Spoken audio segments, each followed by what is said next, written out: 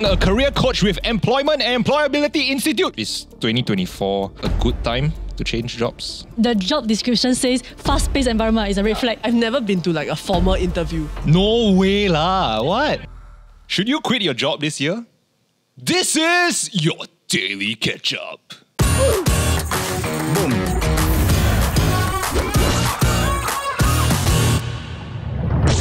So if you're thinking of changing careers and wondering what the job market looks like in 2024, we have the perfect person to answer that question. Vivian Ang, a career coach with NTUC's Employment and Employability Institute. Welcome to the show! Welcome!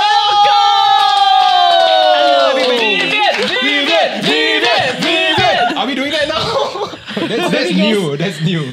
I think the first time I heard of a career coach was actually when we interviewed, I think the Labour MPs. When they were saying all the things that they can do, right? Then I'm like thinking, when I was making my career switch, I think I could have used it, but I'm not sure how actually. Context is I went from the media industry, I shift all the way to something completely unrelated, healthcare.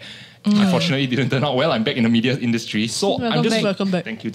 So I'm just wondering, like, if I had gone to a career coach when I was like looking for a career switch that time, right? What exactly would that process have looked like? When you make an appointment with E2I career coaches, right, you will have about 45 minutes to 1 hour for one session. Wow. Then during that session, the coach will work with you in terms of identifying the goal that you wanted to accomplish, and then also assess the reality that your situation in reality of the situation you are in right now, and also thinks of different options that may be available for you, and also work on certain plans that you can bring yourself forward.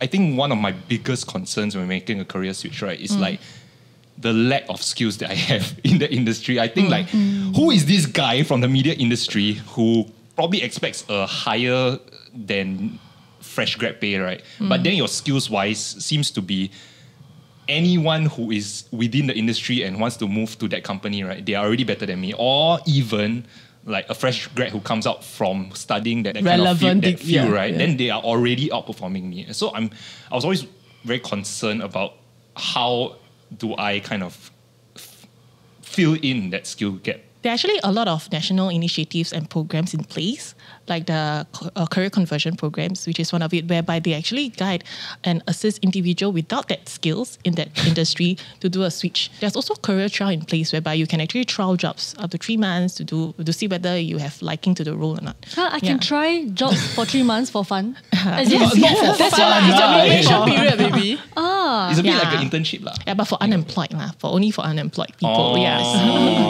I have a client who actually started off in the sales in the banking industry. So after that, he found that it's actually quite stagnant. I don't really like because chasing, KPIs and all that, right? So he decided to move on. So he went to become a UAT tester, still within the banking. UAT, user acceptance test. Yeah, so they do testing of the software and all that, so systems. But it was a contract role. So after that, I think after 3 years, they converted him to permanent role. And then that's where he felt that, there's not much progression. So he started to come to us for assistance. And then when we actually guided him, some skills that he actually is very good in Excel. But he didn't take up courses. So he went to took up an advanced Excel course to upskill himself. Then after that, he actually went into a business analyst role. Wow. Yeah. Just through Excel alone. Excel and also transferable skills. So he went to this, I would say it's a technology, but it's a smaller scale company that do business analysts. But now he transited again. He was being poached. To a bigger healthcare system company. So that is how he transit merely through resume review, means rewriting his transferable skills, and also taking up courses. And his mad Excel skills. And he jumped. So sure what Excel can do, okay? VLOOKUP is amazing. And his salary really jumped from the UAT tester to the current role. I think there's about 40%. Yeah, it's really high. Yeah. Are there a lot of people who are doing like career switches in the sense that they're moving from one industry to a completely new industry? Yeah, a lot actually, because sometimes when perhaps initially when they join that industry is perhaps for money. Yeah, they say that they're joining. Usually for money, right? And then when they're joining it for a few years, they realize that actually it's draining me out. It doesn't fulfill what I like. Yeah, I don't have the passion for that role. So they start to think about switching. And then some of them they do burnout. Yeah, because of that role, they function, they didn't realize until they joined the organization, they joined the industry, and they realized that, yeah, I don't suit. I know that I go another industry, another role, I will face the same situation. So they decide to actually do a total switch out. So apart from career coaching, we actually have this Job Security Council initiative whereby we actually work with companies who are willing to hire at-risk workers. So we actually At-risk workers. Yeah, at risk to be displaced workers. Oh. Yeah, so we do really match them and then provide that kind of job security. And also, like for example, in COVID-19, right, there are a lot of like cabin crews, people in the hospitality sectors that were being affected, right? What we did is actually to put them in healthcare roles. Yeah, so that's one of the efforts that we actually did during the COVID-19 situation. Do they like end up staying in the healthcare role after that? Some of them actually did transit into that. Interesting. You mentioned like at risk, right? This like I identify myself as at risk, or the Job Security Council is like, okay, like say for example now it's COVID period, Yeah. like these groups of people we identify that they might need help and then we reach out. The companies actually notified us that likely they might want to release the workers and all that. So they get support from us. Then we will have companies, we work with companies. So you say to like hire them. recently the Lazada, then we can commit. Yeah, they're actually working with E2I. Actually, our career coaches has been actually reaching out to them to provide guidance and Interesting. support. If I am someone that is thinking of switching careers, and I would think that a lot of people out there might relate to this, right? How do I know whether I'm just tired of my role for a moment and I just need the time to recharge, right, before I continue in my role, versus this is not the place for me and I need to go. Yeah, during the career coaching session, we actually asked about the push and pull factors about why you decide what is the triggering of the situation that leads you to wanting to quit. Then we need to dive deep into understanding you as a person. What are your strengths? And then the kind of values that you value in a work environment. Then we can find things that within the environment or opportunities out there that you may fit in. Yeah. So what is something that maybe if you identify that, right, then you're like, okay, like this company is not the right fit for you, you need to go. If you are someone who, for example, you really cannot handle fast-paced environment. Yeah. No, I read somewhere, right, they say if the job description says fast-paced environment is a red flag. Red flag. Someone must be willing to roll up their sleeves and do the deep work. Then I'm like, what? Get out here. Okay, so fast-paced environment, then you know that you're not someone, then that means there's a gap, right? Then either you have to adjust or you don't find that kind of company. Yeah. So there's two ways. It's also called the work adjustment theory, whereby we actually have either adjust ourselves or adjust the things that we look for. Yeah. I trust anything that has the word theory behind it. Frameworks. But how do you decide when to change yourself or change where your environment is? Yeah. How do I know am I the problem? Yeah. When you have actually tried a few jobs and you realize the problem is consistently there. Yeah, then you might want to reflect and look internally. Is this really the environment or is it something that I have to work on? Yeah. So it's like if like got a guy then he keep break up with the girl, then after a while then the problem is him lah, right? Yeah, could be. Yeah, in that context. Okay, my follow up to your question just now, right, is that I mean obviously employers, I would assume, are looking for people that can handle at least some form of stress lah, you know what I mean? Because cannot be like the going get stuff, then after this person says, sorry, fast-paced environment is not for me, then I go, that cannot be the case. So if I know I'm not someone that can so-called handle a fast-paced environment, what is considered fast-paced? And in an interview, how do I then package that nicely to tell my future employer? I'll take things slow. So like those in project management, those in like handling this, time is very important to them. Yeah, so that is where fast-paced environments. I see. Yeah, if that is your weakness, but you still have passion for it, right? Then I think you have to work on your gaps, definitely. So fast-paced environment, there are things that, if you look deeper, there'll be things that why you cannot handle fast-paced work. Is it because you're not organized enough? Or is it because you need to set certain protocol process in place? Yeah, or is it because you're not resourceful enough, right? So we really have to identify what triggers that unable to work in fast-paced environment. So you all help with that also? We do like deep dive to understand the gaps. Yeah, so then we can actually address or think that perhaps this is something that you need to work on. I'm also curious about people who are making lateral moves in the sense of like they are moving from in the same industry, but like say I'm a content strategist in this company, I'm moving to a content strategist in say another company lah. So are there reasons for moving kind of the same as the reasons for people wanting to make like career switches? I will say that for lateral moves, it's more about salary. Because they see that makes sense. I see more salary in that and I see more opportunities, I want growth. then they usually move out. Or it could be just my current company, there's a lot of like, it's very toxic. So it's just pertaining to the organization. It's not within the industry. So they may want to just move to another company. Yeah. But then how you know the other company not toxic? Yeah, that is something that you will never know until we are inside, right? Yeah. But there are things that you can actually do to actually understand if it's red flag or not. So if you have if you have friends or networks working in that organization, then you can actually. If not, you can also. There's a lot of things like, for example, in the job description, right? Sometimes they say that any other ad hoc duties. Sometimes it could be also a red flag already. So what is exactly the other ad hoc duties, right? Or if their job description is very little, you don't know exactly what you're gonna do. Yeah, so there are some of the red flags.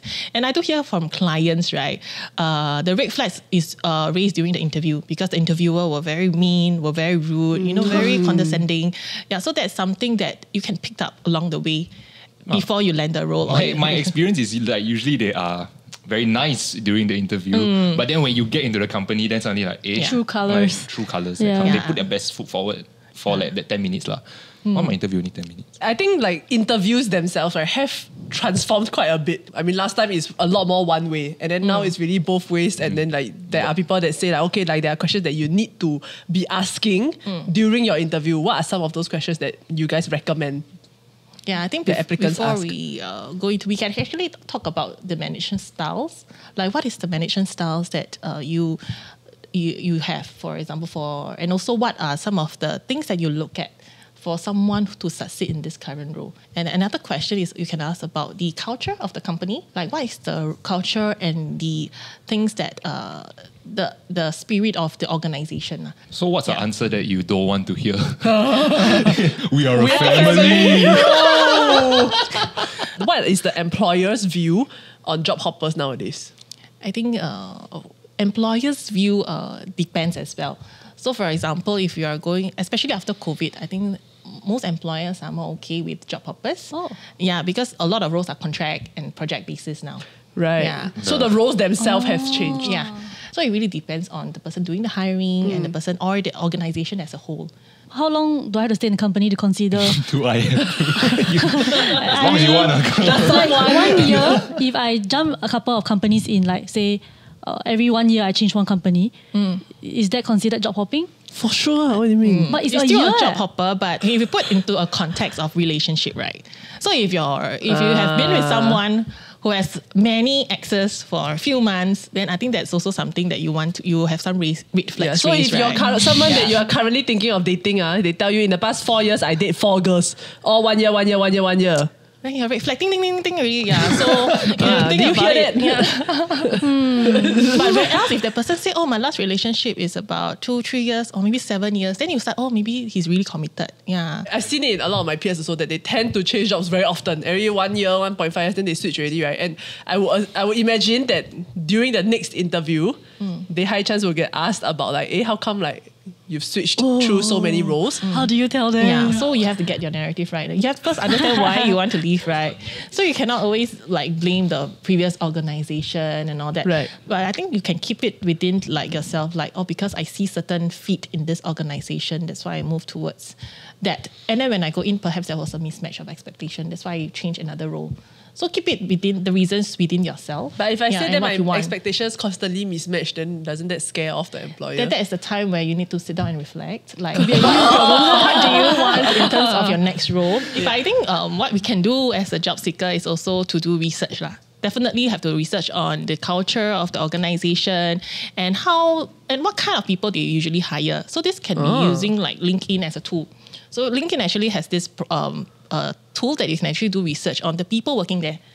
So you have a sensing of like who they really hire, what kind of pattern of people, what kind of characteristics. What do you mean by pattern? Like how do I like judge the pattern based on? You know their certifications that they had, which schools they are from.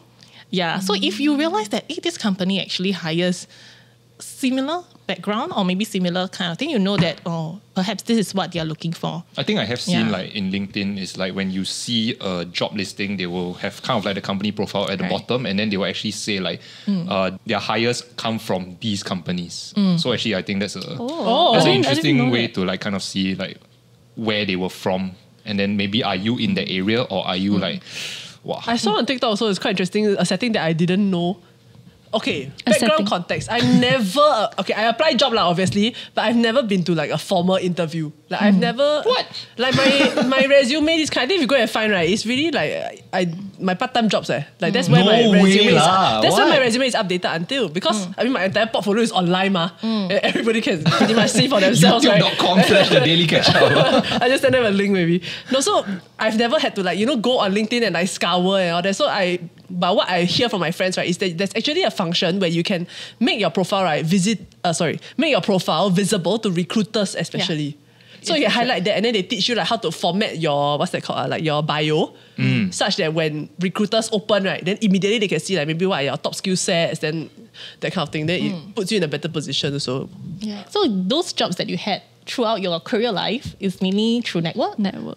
Right. Is that what it's called? No, friends, right? I tell you the brief background story that you label for me, okay? So I internship, convert to full-time. Then after that, full-time ready, then recommended that I come here. That's it. So she's very young, so yeah. Now I'm 25. What I wanted to share is also there are certain people or certain situations where they also don't have to apply for roles, but they base mainly on referrals and networks. Right. So there's some areas that I think as individual we need to work on, building our network, building our branding, so that actually referrals rate are actually quite high. Yeah, as compared to online job searching. Yeah, you go through the proper the job portals. Actually, what are the kind of the demographics of people who come to you? Is there like a certain subset of people, or is it all walks of life, that kind of? All walks of life. We actually serve like fresh grads, NS bands. We also serve back to work workers. We serve retrenched workers, gig workers. We also serve mature workers. Yeah, and also those ex-offenders. We are actually very inclusive in terms of serving. Yeah. And is there like a very common mistake that these people are making that is preventing them from getting a job? I would say lack of self-awareness. Yeah, because every time that really kind of hit you in the face. Your face really, yeah, and then when they come to us, they are not too sure what are their strengths. So usually we'll ask, so what are some of your strengths and weaknesses? Then they will share a lot of their weaknesses, but not their strength. The strength they struggle to think about. I think this is so unique to like Asian countries like Singapore. Yeah, the imposter syndrome lah. Yeah, it's the upbringing thing. You don't want to put your best foot forward, is it? Or you're too shy to show that you did No, I think we're just a lot more critical of ourselves. Yeah, very critical. Yeah, and also there is sufficient research now. So after understanding yourself, right, you have to know whether there's enough demands in the market, right? So sometimes there's a bit of mismatches of expectations. They think they can do the job, but perhaps they have some skill gaps which they are not sure of. Yeah, that's why we actually can also guide them in terms of understanding whether there's any other things they can work on, so to make them more employable in their job search. Is me taking a skills future course, right? Like say I want to explore another industry and then, I go skills future, I find someone who's teaching a 3-week course on this and then I get the certificate. Is that enough? Is that considered enough upskilling? So it also depends on the role, right? So if that role is very technical, definitely you have to go for more courses, you have to take longer courses. But if you're saying a simple or less technical role like administration and all that, then you don't have to go to a longer course. But comparing yourself who go for courses versus someone who has not been going for courses for the past 20 years, then you are at a better age. Yeah, when better than nothing. Better than nothing. And employers do value someone who are upskilling. Yeah, self-starter, willing to learn, take up their responsibility to go and upskill themselves. On the note of strengths, right, is there a specific hard skill or a specific soft skill that you think, right, employers are starting to look out for more? Based on the Skills Future report, right? Business management, data management, production operation management. This is soft skill. Sorry, is that soft skill? You lost me at data management. Okay, so these are transferable skills that you can actually move on. Yeah, you can use this to transfer into another organization. So there are also other critical core skills, like the top ones are like problem solving skills, communication skills, collaboration skills, creative skills. Yeah, so these are the areas that employers are actually looking out for in terms of individual. Are there courses for soft skills? Yeah, there are courses. Oh. Yeah. Because in my head, I always thought it was... Yeah. Like what's the Communication curriculum? skills. Communication is not just about talking, it's also about listening. Yeah, whether we can actually articulate what we have thoughts, and then whether we are listening to the other party. Yeah, so if there's no miscommunication, you don't get that often, right? Then I think you're on the good track of a good communication skills. So it's not that the sender, but it's also the receiving. lah. Yeah. Okay, then we'll find, right? All of us can put in our... No, and what people don't realize, right, is the ability to communicate to different people in different ways is important. Oh, yeah, Actually, yeah. in the Because sense of even if it's like in a team, right, like the way that each of your team members need to receive information is also different. So the ability to adapt that, I think, makes you a the good styles. communicator. Yeah. Yeah, so some of us, like, we are more visual. Some of us, we are more auditory, Right. right? So the way that we present information when we communicate is also important. Like some people, I need to shout lah, right? Yeah. Emphasis on certain keywords. Yeah, you need to highlight and you need to emphasize. I think some Right. people need that. Yeah. Right. Right, At what okay. point, right, do I consider this enough of a skill, right, to put inside Yeah, my resume? For resume, it's just the first level screening. So you have to get past the first level screening before. So you I go write to the anything interview. that gets me there. No, write anything that you can do. I can do it. You can do, and you have things to share that your value and your contribution. Yeah. And your achievements. Yeah. The devil's workshop. I have creative skills for sure. So sometimes they are just very focused on one thing. Like, for example, I want to be a data analyst, right? The next job, after I upskill, the next job must be a data analyst. But it doesn't work that way sometimes. You have to do a bit of lateral moves. Do something else first that may need data analytics skills, but may not be an analytics role, right? To get to that role eventually. So we may be stacking up our skill sets before we land to that role eventually. I always think that like HR is a something that I want to explore as a career, but then I always see like I have my degree, my work experience has nothing to do with HR, and I've actually like sent out like job applications to HR companies, and I don't even get like a call back or anything. So like it's like all I can say is You're good with people. yeah. Communication skills. Like people are the core of like what I want to work with, and then like, and if you give me the chance, I will do my level best. So in HR, doesn't mean it's just HR role. So you have to look into perhaps recruitment. Recruitment could be something related. It's still about recruiting people, right? Hiring people, interviewing people. So these are the skill sets, and entry to recruitment is much easier. So there's a CI test that you can take up, and then you can join a recruitment. Then to gain that kind of relevant skill sets that a HR will also look into. So another role is, for example, coaching. Career coaching is also another step that you can actually take up first. Yeah, closer. Then you will be maybe closer to HR. Yeah, so there are a lot of such incidences whereby we are just too focused on one role, but there's actually a lot of transferable skills that we have that we can move on to similar roles out there. You need to first build the bridge lah. Build the Then you bridge, get to stack where up you your want. experience and skills, then you move directly to that goal that you have in mind. Interesting. Yeah. Honestly, that could be a great answer, right? If the company that you are interviewing for is the final form. Like that's the destination you've been trying to get to, right? Then they ask you why you hop so many jobs. Then you say like, because like I've been trying to like gather all the different skills, right? To come Just here. to be an asset to your company. Okay, so to just round out this conversation, right, I think we'll just go back to the job market in 2024. So for people who are looking for a job, right, what are some industries that they should be looking at? These industries are actually the care, green, and digital. So green, care, and green, and digital. The green is more of sustainability. Yeah, care is more of like healthcare, social service, education. Healthcare always in demand. They accepted me. They're desperate. And digital as well. Yeah, digital will still be, I mean, it will still be part of us. We cannot push it off. It will still be transforming. Yeah. So that is also how the whole nation will still progress towards that. Really? I thought I heard like, I don't know, I read Reddit or everything, or like even in Channel News Asia or that kind of news, right? It's like always like, this company laid off 20% of their workforce, that kind of thing. And it's not just one tech company, right? But it's like multiple. Yeah, so majority of the tech companies that are retrenching now, it could be over hiring during the COVID-19 period. Retrenchment now doesn't show the full representative of the tech industry. If you take a look at the job portals, right, there's actually a lot of tech jobs out there as well currently. Yeah. Right. Generative AI is still the thing. And there's also a lot of cybersecurity. Okay. So these are all the things that you can actually look out for in terms of the outlook. Actually, on the topic of like AI, right? Like, are there any do you foresee any jobs like being in danger of being replaced by AI?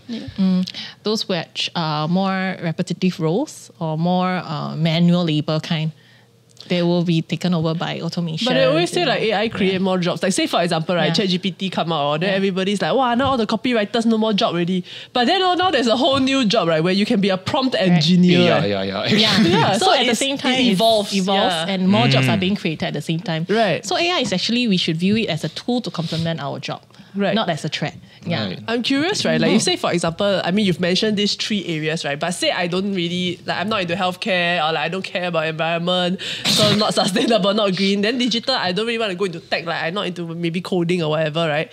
What are some peripheral roles that people can actually take on, but still in these industries, that they actually don't realize are existing roles or are available to them? It could be a general role as a project management or a general role as an administration. You don't have to be that function. I don't need to be a coder lah. Yeah, you don't have to be a digital, coder. But it's just that in general, this industry, these companies within the industries will be growing. Yeah. Is 2024 a good time to change jobs? I mean, like looking at the market lah. I think today we have talked about a lot of factors that you have to consider before.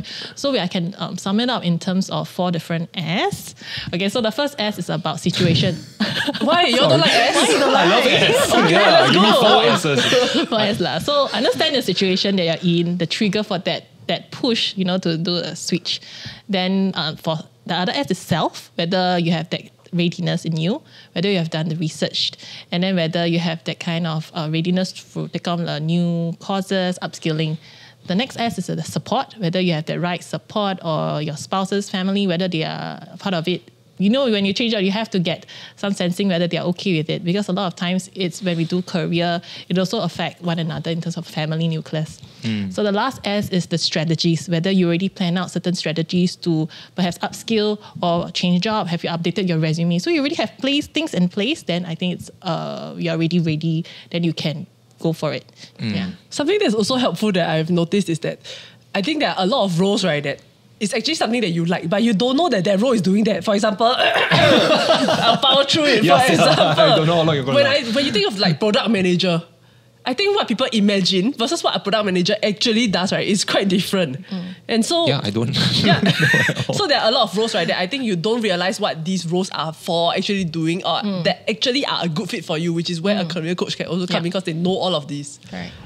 All right, and that's it for today. This episode was brought to you by NTUC's Employment and Employability Institute. And for more information on how they can help you navigate your career, you can head on over to the links below. Don't forget to like, share, and subscribe, and we'll see you in the next one. Bye-bye. Thank you, Vivian. Thank you for having me. Oh yes, thank you, Vivian.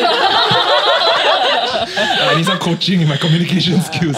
If I want to go see a career coach, must I do it in person? Oh no, you don't have to be in person, but we have virtual video coaching and also phone options. Can I go in place of my parents? There's No. a lot Why? because hear me out. They don't understand career coaching and they don't understand why we need these people. Or you got like group therapy, like family group therapy. That kind. Yeah, but the session usually we will just serve 1-to-1. Yeah. Oh, okay. Then So you you sit wait outside. outside. Yeah, you wait outside. I see.